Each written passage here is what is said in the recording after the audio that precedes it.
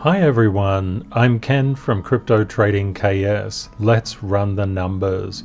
Bitcoin is currently trading up 3.26%, 51,255. Ethereum 35.19, up 3.15%. My goal is to assist you to be more of a financial blessing to yourself and those you love, and also gain real wealth in the process. Rule 774, master yourself to master the market. Our community is all about real wealth. Mastering yourself to master the market, that's all about what you focus on.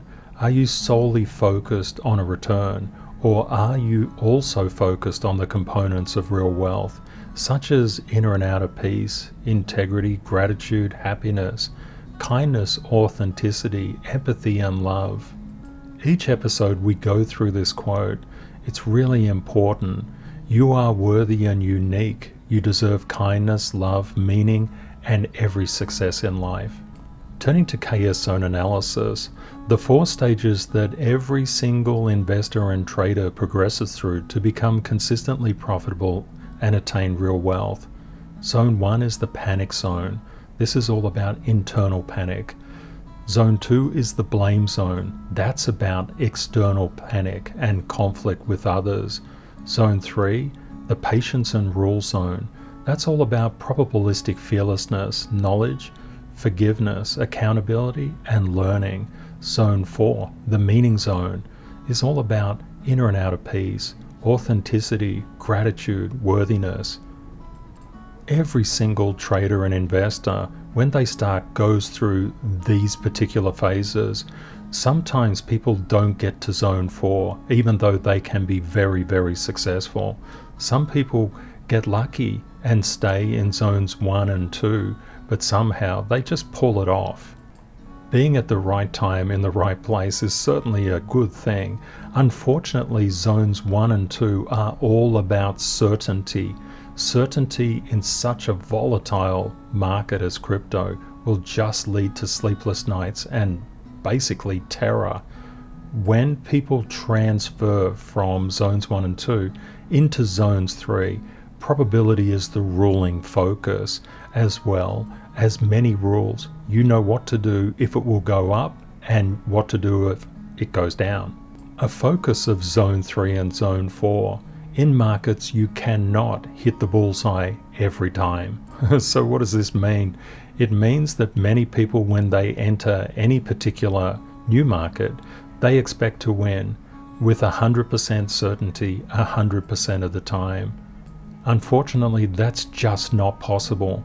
Rule 170, crypto is volatile. We see really large drawdowns in Bitcoin, which is the least volatile crypto in the crypto space. We can see drawdowns of up to 20% the majority of the time. That compares very unfavorably to the stock market, where we see 8 to 11% reductions in price very seldomly, and 20% reductions more seldomly than that. The volatility of the crypto industry is literally off the charts. But of course, with great risk comes great returns. Haha, inverse Spider-Man quote. What we're actually seeing is that these large increases also dominate the crypto market. Now, what do I mean? You can see from casebitcoin.com, the returns of Bitcoin are mind-boggling. They're absolutely astronomical, but they do waver. They go up and down all the time. Cryptos represent an incredible opportunity to own a piece, a slice of the next internet evolution. If you're a long-term holder, you don't really have any worries. You can just buy it and forget about it and come back to it in a couple of years. I'm sure it would have done very well. And you'll also sleep a lot better at night. Don't forget that you always have the option to put a percentage in for investment, put a percentage in for trading, and a percentage if you want to speculate. In fact, Tales from the Man Cave said that he started being 100% invested as an investor, and now he's nearing 50% investor and 50% trader. The beauty of it is, according to Tails, when the price goes up, the investor part gets really happy. When the price goes down, the trader part gets very excited. Now Tails said it doesn't matter what the market wants to do. He's having fun either way. That's his strategy for now. Good on you, Tails. That is exactly what it's about. Just do the strategy that works for you. You are literally in the best market you could possibly be in. Tails is hitting on a really important point. Zone 1 and Zone 2 come with their own behaviors. Basically, when people are in Zone 1, they're dominated by certainty. They have to be 100% certain.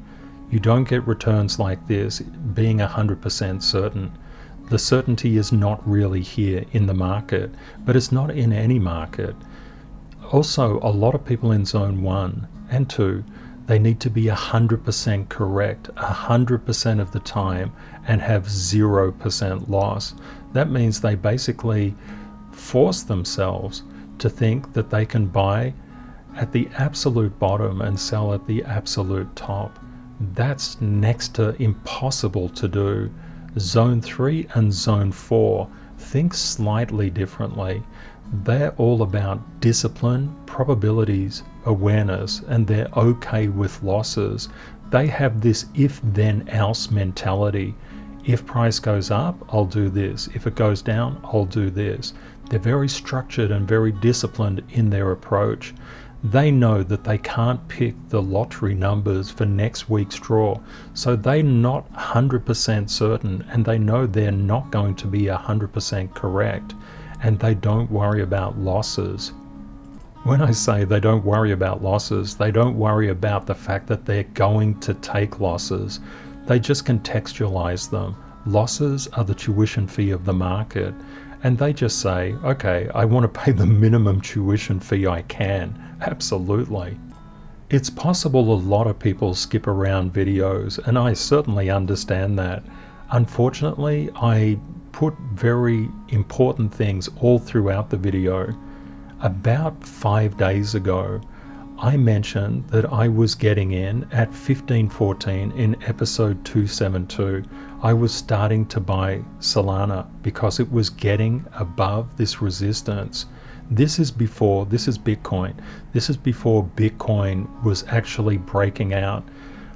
The potential thing that caused the breakout may have been some false news coming out about Ripple winning its case against the Securities Exchange Commission, which would be fantastic for the whole of crypto, unbelievably so. That probably liquidated the very high number of shorts that was there, causing that big blow off, and potentially the momentum kept it going. We're actually experiencing incredibly low volumes in the market at the moment. I'd like to share this with you because I think it could help. Consistent profitability requires patience and buying when resistance becomes support.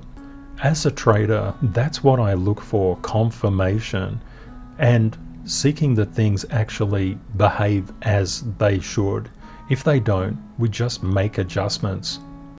You can use the volatility of crypto to your advantage with a 10-5-10 fund. What I've done here, this is from a video I shared with the coffee club in appreciation for them buying me a coffee. You can see here that price came up and then it retraced. It took about 6 days. Then price came up, retraced. It took about 19 days. There's a very full analysis on the 10-5-10 rule at this link here, buymeacoffee.com/cryptotradingks.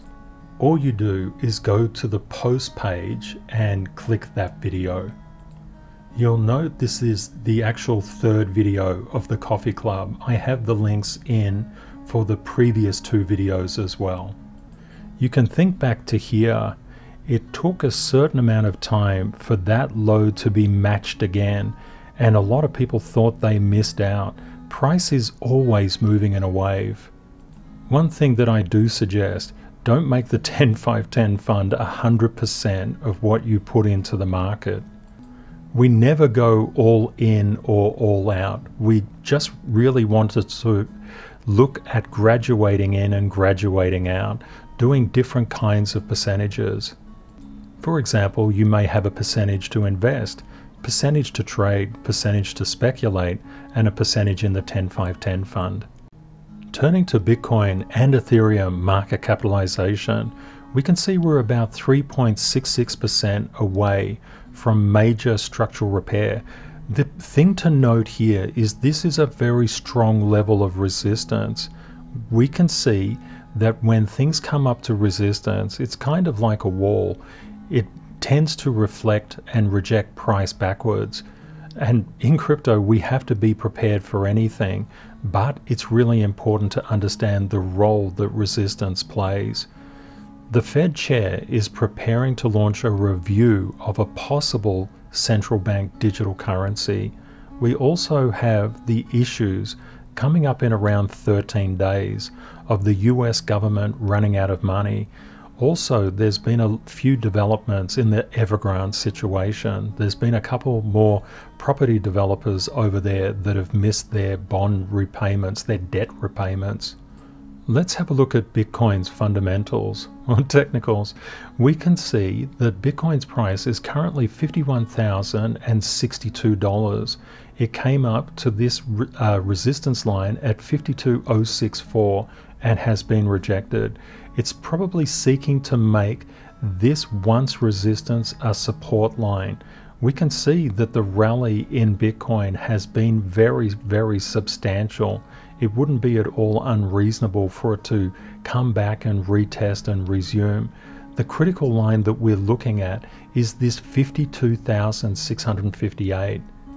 As a trader, when I look at this chart, I have a strategy if it goes up and if it goes down. I look at both strategies. I don't say it must work out. It does whatever it does, and that's okay. I don't worry about certainty. I just think about probability.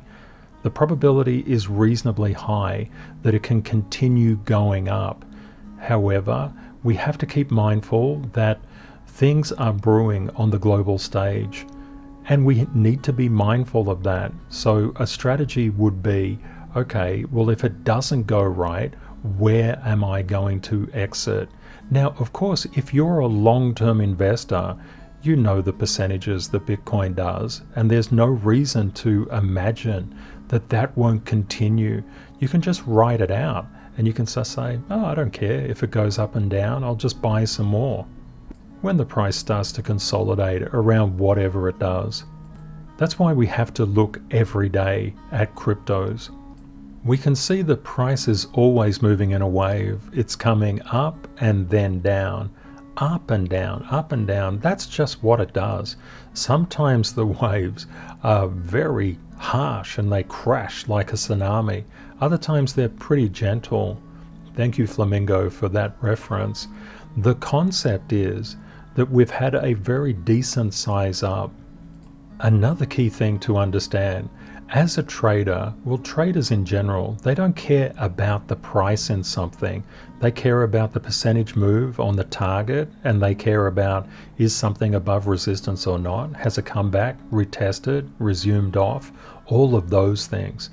So we can see that there's really strong support at the $50,000 mark, and also potentially at that 50,389 mark and the 49,691 mark. We just have to keep our eye on what is happening. Just have a strategy either way. That's just really good practice in life anyway. Looking at the Bitcoin stablecoin supply ratio SSR oscillator, money is flowing into stablecoins and flowing into Bitcoin. This is a really good sign for positive price momentum. We can also see the futures open interest across all exchanges is increasing. Across the past 24 hours, there's been about 164 million in liquidations occurring across 55,010 trading positions. For the past 12 hours, nearly 70% of liquidations have been short. Short liquidations push the price up. You might notice down here that we have very, very low volume. We're also keeping our eye on the stable coins. We see the circulating supply of USDT Tether decreasing, and the circulating supply of USDC, which is Circle, increasing. We see a bit of wobbling around with BUSD, but it's pretty much decreasing at the moment. DAI wobbling around a bit on the down, but we can see USDC is gaining. We talked a lot about USDC in previous episodes. Smart money would pull itself from USDT to USDC. Now, when I say pull itself, you've got to understand what I mean. USDT, say you've got, for example, $1,000 in USDT. Actually, not that you bought $1,000 of ETH with USDT. You'll have then $1,000 worth of ETH. If you have $1,000 in cash that's represented by USDT, what I did previously is I transferred the holdings that I had in cash from USDT to USDC, and you can see many others are doing that at the moment. The really important thing to note, if you buy, for example, Bitcoin, just use Bitcoin as an example. If you buy $1,000 of Bitcoin with USDC, when you've made the purchase, you have Bitcoin. It's got nothing to do with USDC anymore. You could take that Bitcoin and convert it to USDT or BUSD or ETH or anything else that Bitcoin is paired with. And that's a lot of things. That's why when we talk about USDT, we're talking about the cash, like the actual amount of money that you have in USDT, if anything. Looking at Ethereum's technicals, Ethereum currently trading at 34.90. We can see Ethereum got above this strong level of once resistance and turned it, confirmed it into support. That level was 33.19. It's doing quite well. It's coming up against overhead resistance at 35.90 and also at 36.49. It's not surprising that it's bouncing off that prematurely. That's what resistance does. There's a lot of sell activity up there. Part of level 3 and level 4 trading and investing is to be aware of the risks, but don't be freaked out by them, and also have a strategy in play for when things go right and when they go wrong. Ethereum has quite good support around the 3130 mark, as well as 2796, 2609. Rule 109, enhance pattern recognition. This is a real core of what we do as a community. A little hidden gem. The reason I look through the tops, because the top cryptos, they actually represent the bulk of value in the crypto market. If we understand what they're doing, we can understand how their pressure and gravity combined will play out on different alts. Now, what have we got here? This is a daily basis. I want you to just look at these particular charts. They go back to about, say, the 9th of December 2020. What we're doing here is on a daily basis. You can see the D is highlighted in blue. We're looking at Bitcoin.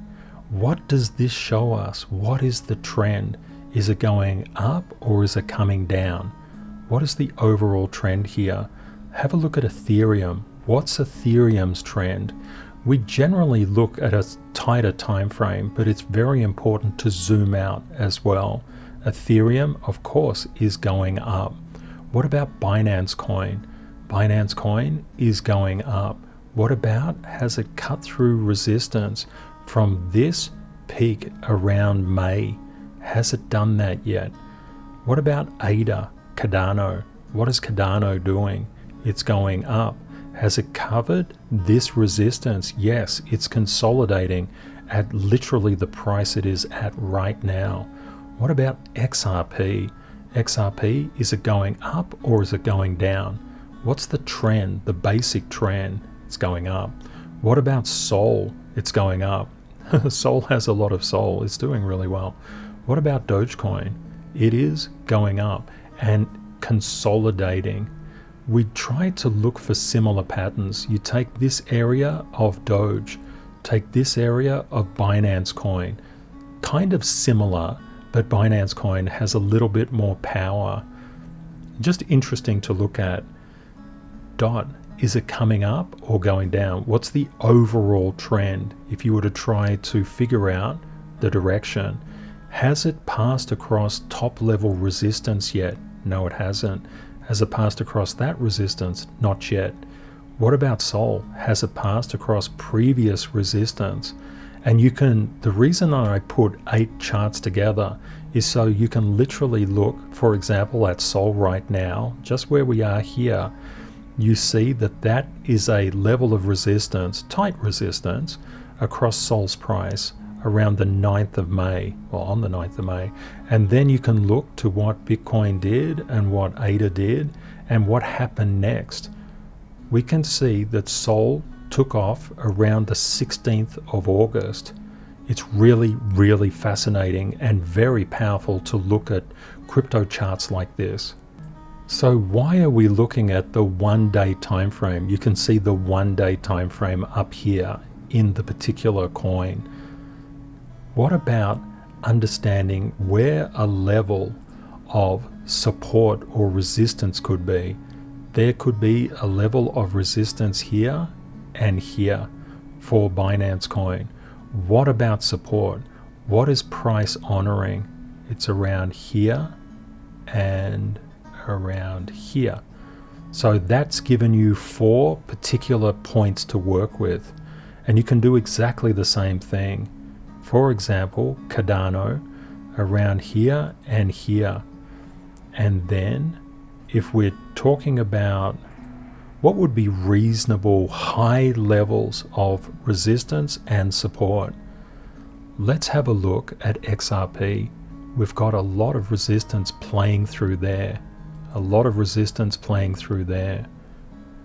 We look here, that would be about right. And we're just keeping it tight. So on Sol, I'll go and read these out in a minute.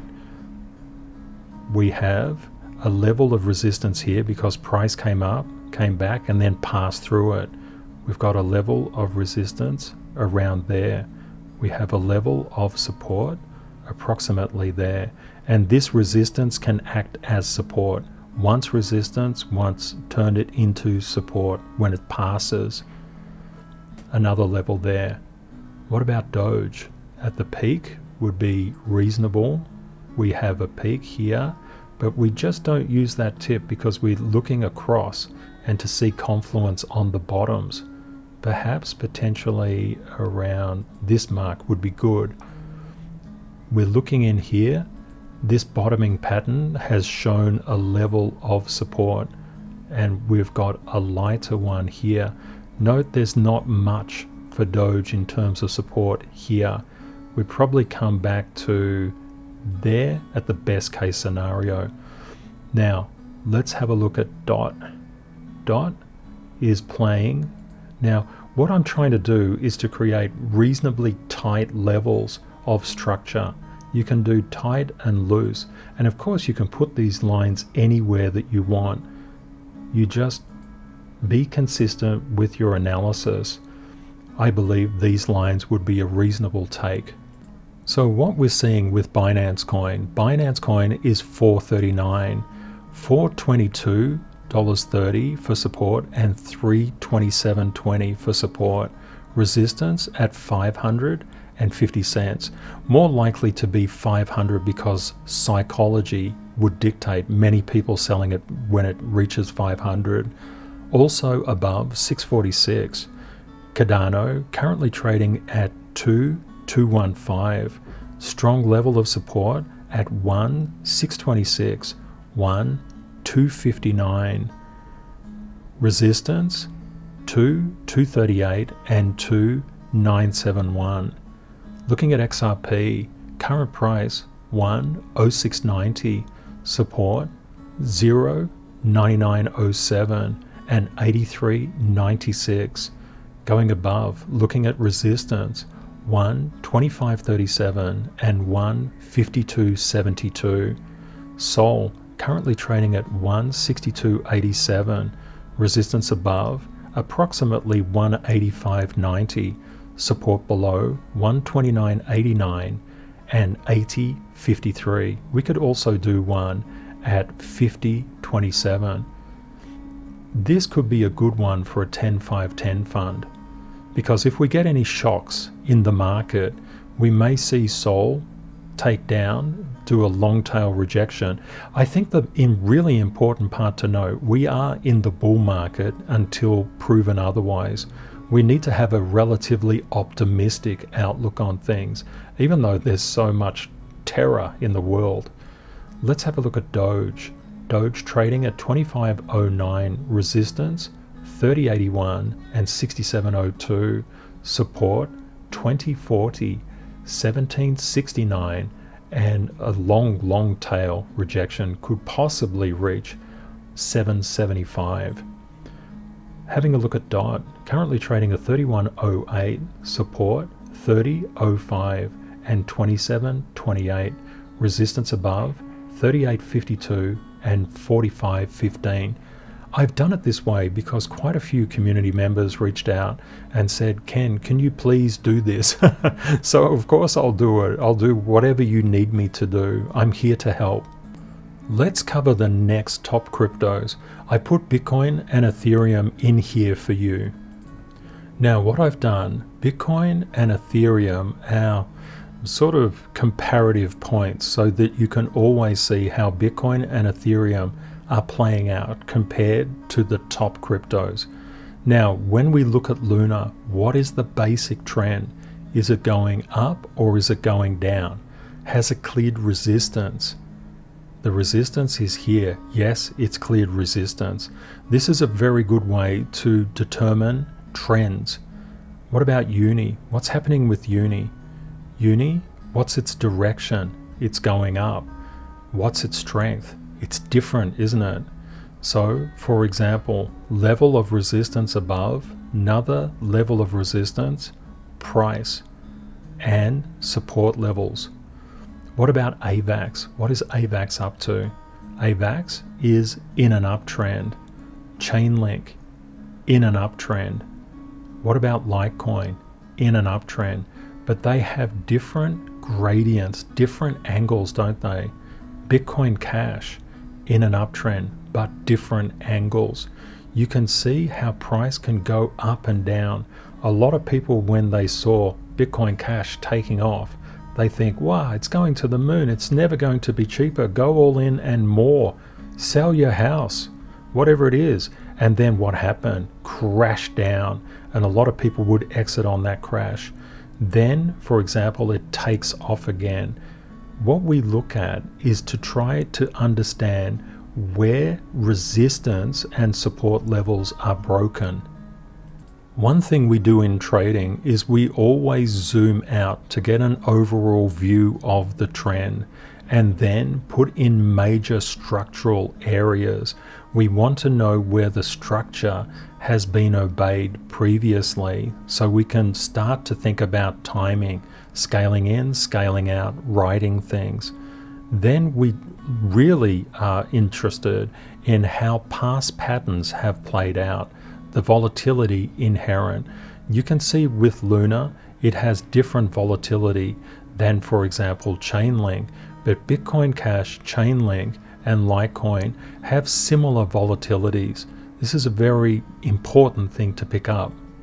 By doing this kind of analysis, we can actually zoom in and figure out potential places to buy. Let's just have a quick look at the stock markets and Bitcoin. We can see indeed Bitcoin is on a bit of a tear, and we know it's light volume. The Nasdaq is coming down. Dow, S&P coming down.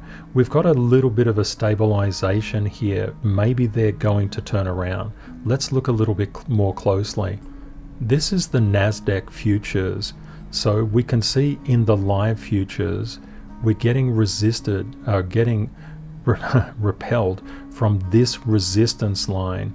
If the markets were going to repair significantly, we would expect price to open above that line. That's why I like to do really tight lines that cut through a lot of stuff.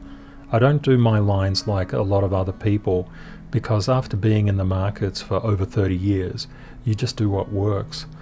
Volatility, we can see the volatility was increasing, now starting to subside, but actually still quite high. The dollar is starting to increase. That is an interesting thing. It's good to look back and to understand what brought with it. For example, if you look at the Nasdaq and look at the dollar was going up through this period. What did the Nasdaq do? It came down. What did Bitcoin do? It consolidated, but it came down as well. What did volatility do? It went up. Looking across to the other one, this is the bond price, bond yields, gold and oil, like crude. When the dollar was going up, what happened to, for example, bond prices? Bond prices were coming down. What about bond yields? Of course, they're inverse, they were going up. Okay, what happened to gold futures? This chart. When the dollar went up, what did it do? It went down. What about crude oil? When the dollar went up, it kind of went up a little bit, but it was a bit undecided here. So what we can tell, if the dollar is coming up, the futures are pointing down. How does this play out on Bitcoin? What is the impact of Bitcoin? We can see the dollar going up, Bitcoin just retracing. We're not saying that the dollar causes this. That's really important to understand. You notice how it jumps. For example, I can't get this bar or this bar because, why is that? Bitcoin trades 24 hours a day, 7 days a week. Traditional markets are only open a fraction of that time, 20% of that time. It's really easy to become overwhelmed when you get into markets, and I really feel for you. Maybe the way of going, just focus on the chart in front of you. Just look at the chart and say, well, this is looking pretty strong. It's getting over resistance here. It's done that. Maybe coming back to test. This is a support. I'll get in because it's looking good. But I know price moves with a negative bias. There is always a probability that it will retrace. Price moves in waves. Has a negative bias. Okay, so it should come down maybe a little bit more. Who knows? You can just trade the probabilities. It's always good to keep your ear to the ground to understand macroeconomic factors. But when a lot of people are quite new to the market, those macro factors can scare people to death. So it's just really important to have an overall strategy. If you're an investor, that's a really, really good way to go. You could be X% or A, B, or C%. You could be an investor 80%, and you could be a trader 10%, for example, and a speculator 10%. It's whatever you want, what percentage works for you. Just a quick return to the 10-5-10 volatility fund. The 10-5-10 fund is all about the ultimate dollar cost averaging strategy. Many people think that they miss out on opportunities. When you understand the logic behind the 10-5-10 fund, you'll see things in an incredibly different way. That's why I said when you actually understand the 10-5-10 rule, you really can't unsee what you've seen. That video is available here on buymeacoffee.com/cryptotradingks. I'd just like to thank everybody who's extended their kindness and appreciation to me by buying me a coffee on buymeacoffee.com. It's really nice of you. Our community is all about real wealth. You are worthy and unique. You deserve kindness, love, meaning, and every success in life. That's a beautiful thing to take with you every day. It's so true. I hope you found the content useful. Please consider sharing and liking this video if you think it will help others. Thank you to our moderators for keeping our community safe from scammers. Please say hi and let me know where you're viewing from, and if you have any questions. If you would like daily updates on price movements in the crypto market, please subscribe to YouTube. I've left helpful links in the description of this video. Please remember, crypto is volatile. Always prepare yourself for the best and worst case scenarios. Reality will likely be between them. Stay safe out there, take care, and see you next time. Bye for now.